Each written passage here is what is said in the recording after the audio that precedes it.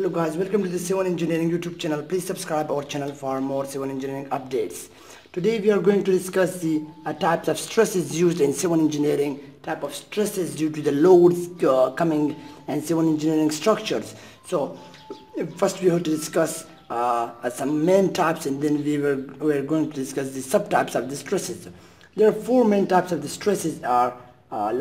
First one is the direct stress, or the simple stress, the first type of the stress. The second one is the indirect stress, and the third one is the combined stress. This is the combination of two stresses combined, so I will explain it later. Combined stress. And the fourth one is the thermal stresses, right? Thermal stresses. I will explain the stresses one by one. The direct stresses is for the two classification subtypes. One is the shear stress, and the other one is the normal stress or axial stress. Right? Indirect stresses is also for the two classification. One is the torsional stresses, and one is the bending stress. This comes under the category of indirect stress, bending stress. Combined stress, there is no such thing of stresses, but it is a combination of axial plus bending stress. Right? There's the axial stress and there's the bending stress. So the combination of these two comes under the category of combined stress, right? And thermal stress is no further subtypes. It is the main type, and there is no subcategory of thermal stress. So the further classification of this stress is the normal axial has two types only, while there is no other classification of these stresses. The normal stress is the tensile stresses, and the tensile and the compression stresses are compressive stresses, tensile and compressive stresses, right? These are the types of the stresses. Now I will explain these types one by one. So first, coming from here, direct stress. So direct or simple stress is two types. One is the shear stress and one is the normal axial stress. The shear stress is as mainly occur in the beams, like any structure, any member which comes under the sliding force. For example, I will explain it here one by one, right? So the first one is the shear stress,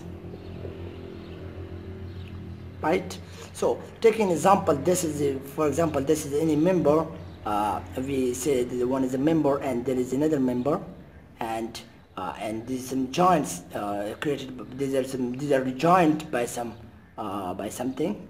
So, and we are applying some tensile forces here P, and tensile forces here P. So when we try to tensile these two members on one another, some forces, some stresses will create along this boundary of the two objects. We call this the shear stresses, and we represent these shear stresses by a formula of P under the area of A. This, in case this is a single shear now, because only one a boundary is being sheared due to the force, so we call shear stresses creates, right? Dividing the force, how much force is applied and how much load is being acted on this two bodies, and dividing by the area, how much area is being involved at the two joints, this area. So we find these shear stresses, right? So this is also very important, and especially in beam, and considering the simple supported beam. So when the load acting on the beam, shear stresses here creates at the joints, it supports very large, where there is shear stresses at the midpoint, and due to the shear stresses, we place the stirrups to resist the shear stresses demand, right? And this was the little introduction to the shear stresses. Now coming to the normal and axial stresses, this is mainly occur in the columns. These type of two stresses I will explain. Axial stresses.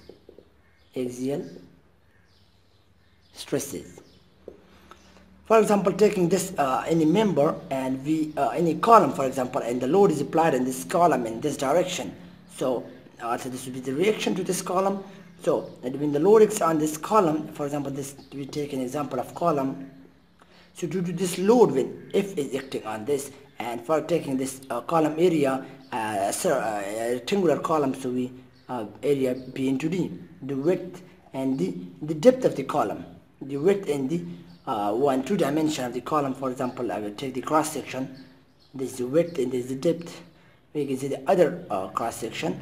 So we call this the cross section of the column, and we can find the area by multiplying these two dimensions of the column.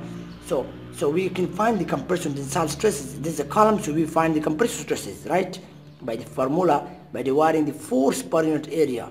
How much force is applied and what's the area of this object. So by dividing these two, we can find the compressive stresses. Simply, we can find the tensile stresses by a formula. By what formula? Tensile stresses can be found similarly by this formula, but a tensile, for example, this is in rubber, and we stretch in the outward direction. So this is a P, and this is the object area A. So dividing this P, this is a P, and dividing this by the area of the object, we call the tensile stresses created in this object. So this was all about the normal or the axial stresses. This is mostly common in the compression member, or maybe in the tensile member, and the cable stress bridges or the truss bridges, we take mainly into consideration of axial stress or normal stresses. The other one is the indirect stress. Indirect stress is also the two types. One is the torsional stress and one is the bending stress. The torsional stress is created, for example, taking this into beam, this is any beam, and when the object is twisted around its own axis, right? When this object is twisted, for example, taking this marker is in a beam, when this object is twisted about its neutral axis, is the load, this is the load applied, and this is two axes are about its neutral axis. So torsion, it will torch, it will rotate like, it will twist like. So the torsion stresses is created in this object, so we call it the torsion stresses. Coming to now the bending stresses. Bending stresses is mostly common in the slabs or the beams, and we have to find the bending moment diagram, and it's very important to know about the bending stresses, and we can find the bending stresses by this formula, MCI divided by I, where the moment M is the moment calculated moment, which we calculated moment, I is the moment of inertia about the neutral axis, and C is the for example, this is a cross section of the curved beam, so it is the neutral axis, and C is the distance from the neutral axis to the extreme fiber, we call it C. That is the C. We will determine the moment from the diagram. We determine the C, the depth of the column, the mid depth of the column, and the I, the moment of inertia of this column about the neutral axis. So by finding all this wheel and putting in this equation, we find the stresses at any point in the beam, right? We can find the bending stresses at any point in the beam by knowing these three quantities, M, C, and I. So coming to the combined stresses, it is simply the combination of the axial and the bending stresses. For example, if this is considering this is a beam and this is being applied to the axial stresses as well as to the bending stresses, it will bend like that and it will stretch like that. So two types of stresses created now. One is the axial, P. So we can find the combined stresses. We can find it by P over A. There's the axial stress, and the bending stress we can find the MC over I. How much bending is being created in this, and how much bending stress is being produced due to the loading? So we categorize as the combined stresses. It takes into the combination of the axial load, how much axial stress are created, as well as the bending stresses. So this is the combined stress, mostly used in the members where the members subjected to the two types of stresses at one time. So the last one is the thermal stresses, right? It's also very important to consider and every type of structure. For example, I'm considering here the any beam. So due to the loads, due to the thermal loads, maybe due to the temperature change at the beam dimension, it contracts and expands So to resist this compressive or tensile stresses created due to the temperature change, we provide some a minimum reinforcement to resist this shrinkage. Shrinkage occurs due to the thermal stresses. So we place some reinforcement, and thermal stresses are the stresses which create due to the temperature change, mainly due to the temperature change. And we must determine the temperature change stresses, and then we have to find the minimum requirement area so we provide to resist these thermal stresses. And it must occur when due to temperature change, when the temperature is very high, so it will expand like that. It will expand like that. So some stresses will create these two portion, and due to the cool when the high when temperature is very low, so it will shrink. So the beam will like shrink like this. So what we do, we provide also some reinforcement to resist this shrinkage and this expansion of the beam, or any maybe the road if you make the concrete road. So this is just to know how much changes and the member occurs, and according to that we provide the reinforcement to resist the stresses. So this is all about the type of stresses used in civil engineering structures.